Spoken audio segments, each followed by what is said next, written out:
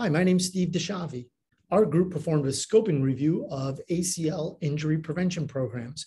We scoped 35 studies and extracted over 1,000 exercises to determine if these 4 commonly reported ACL injury mechanisms were included in exercises designed to prevent ACL injury. We found that over 80% of the exercises prescribed are on the sagittal plane. 1/3 of these exercises are considered single limb exercises.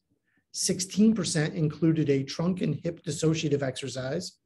25% included a jump phase with a single leg landing.